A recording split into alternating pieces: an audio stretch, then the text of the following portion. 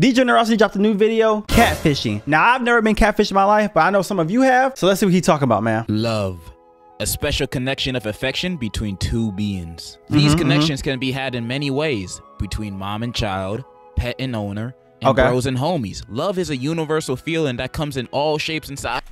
He said bros and homies. What about the girls? What about the girls? Love is a universal feeling that comes in all shapes and sizes. But sometimes we're looking for an even closer connection, something more intimate that even your homies can't provide you with. A romantical connection. There we go. A love so deep you could start a tree with it with you and your partner. You've seen those romance movies and want something that they have in it. But the thing is, your Riz is on the negatives. You afraid to talk to your POI in real life. You're just like me for real. So you look for love in other easier places like the internet. Downloading apps like Bumble and Farmers Only.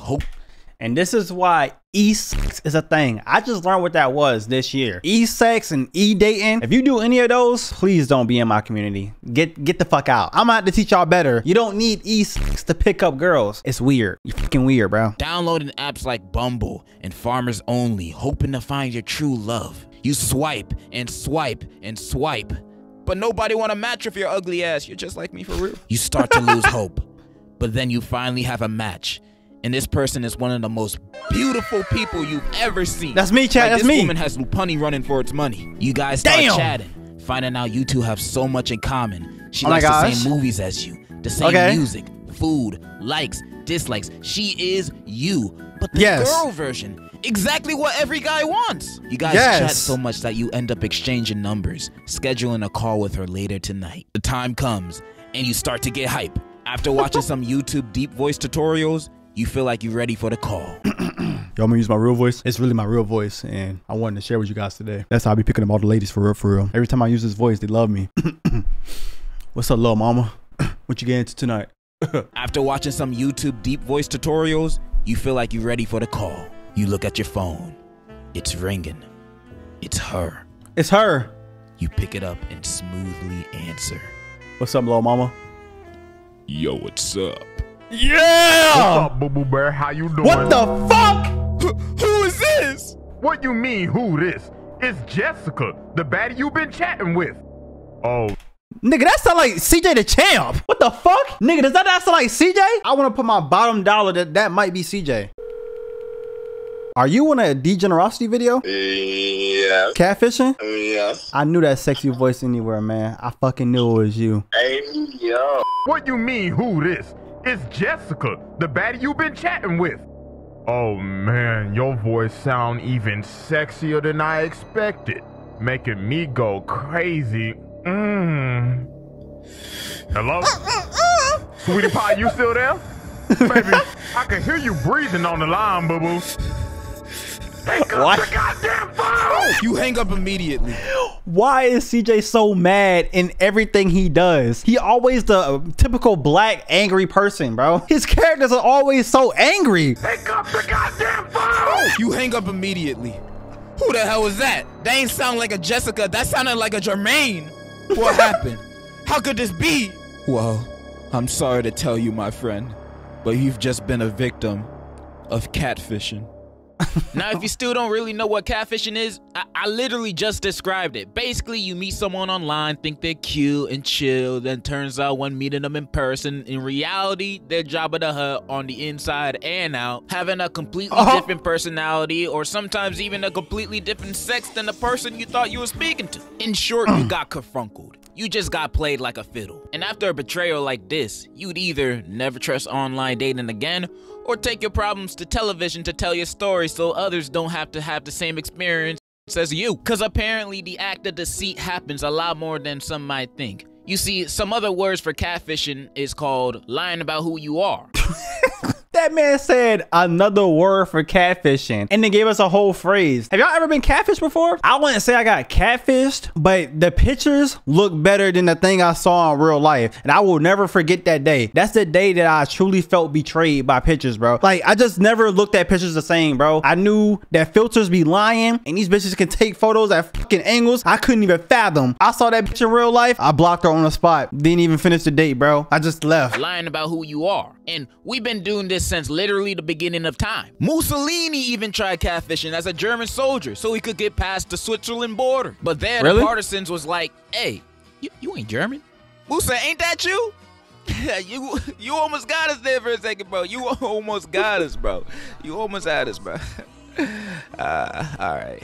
Face the wall. There are many ways catfishing can be interpreted, but it's mainly used as a term for being fooled in online dating. And that's because of this dude. Neve, Scooby-Doo, and 2 other people, don't matter, created a documentary back in 2010 titled Catfish, describing the experience of Neve, who had an online relationship with a girl he met on Facebook, who turns out was catfishing him. Oh yeah, he was the original catfish. I forgot all about that. Now he's the face of catfishing. Not meaning he catfished somebody, but like he's the face of that, like that whole term. When you think of catfish, you think of the show and Neve or Nev. I didn't know his name was Neve. Whatever the fuck his name is. It's a good thing he did get catfished. That young lady changed his life. She was so ugly that he made a documentary about how ugly she was, and it changed his life.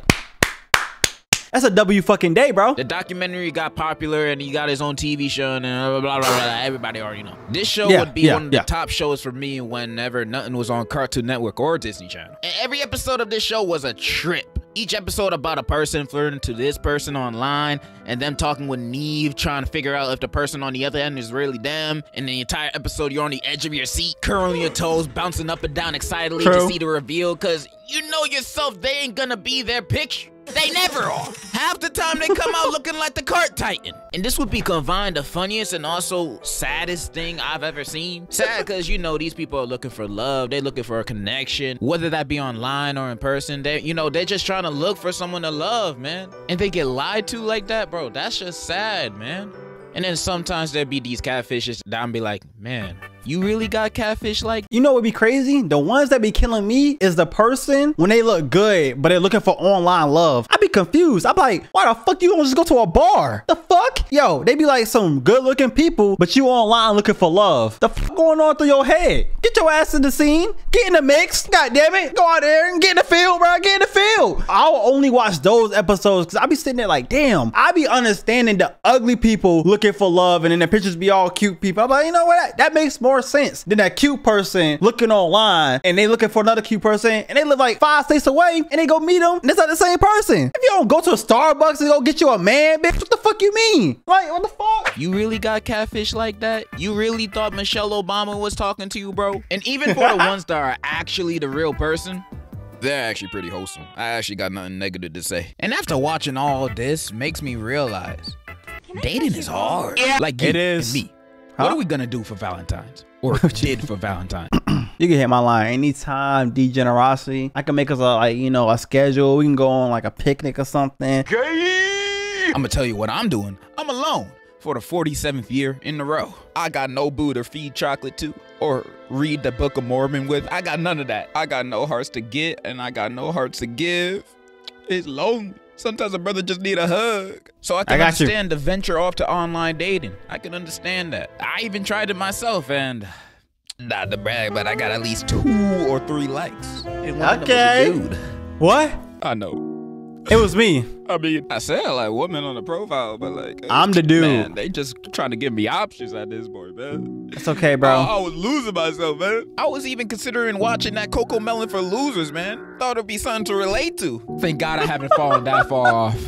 Yet I was down in the deep, dark crevices of the sunken place. Except not really, because at least the people that got in the sunken place got before they got down there. I can understand why people get catfish. We all want a special human connection with someone else that we can relate to, bro. Even if it's online, bro. Or sis, I don't know who's watching. That's why I can understand how some people could get catfish. Like, I feel bad for those guys, bro. I do. But that sadness only comes to an extent. You know, not gonna lie, I don't know how people get catfish in this modern day. Like, how is catfish still a thing? Like, the show ain't fake or anything. It still goes on? Like, her right there. This is a great example I was talking about earlier. Get in the fucking field, bro. If you don't go to a damn bar or Starbucks and get you a nigga, she is not ugly. She's a perfectly normal looking person. I'm gonna watch this episode and I'm gonna tell y'all what really happened. And then sometimes in catfish, they be dating people 30 minutes away and y'all been texting for 6 months and ain't meet up yet. That's not suspicious to you at all? Like, y'all be doing that shit. Oh my God. They're always busy. They don't never want to get on their phone. It's a fucking catfish, you idiot. It's so many ways this modern day to figure out somebody's catfishing you. If you get catfish in 2024, you're a dumbass. And there's no easy way of putting that. You're fucking stupid. You might be damn near retarded. I'm not gonna lie. Catfish still a thing. Like, the show ain't fake or anything. I just thought people would be more skeptical when online dating now. If I'm online dating and I have the slightest ounce of suspicion that the person I'm talking to ain't who they are, I'm gonna immediately tell them, yo, let's FaceTime tonight.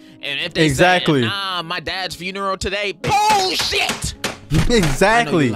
Your real name not Tanya, your real name Terrence. I should have known this, bro. I can hear your Adam's apple on your voice memos, bro. I got a strike system when it comes to dating people online and finding out whether they're a catfish or not. And strike one is always if they like me or not. Like, what? You like me? What's there to like about me? My personality? Man, I know you lying. Second strike, never wanted to FaceTime. We already talked about it. Dead dad's funeral. That's gotta be cap, bro. And I don't care if it isn't. FaceTime me. I want to see his body. And third and final strike is if they never, ever want to meet up. Like, they always delay you two meeting up fighting. You never want to meet up. You don't want to FaceTime. And you like me? You must be Neville from iCarly, bro. I can see through you. Also, the last thing I'll do if I think I'm getting catfish is contact me.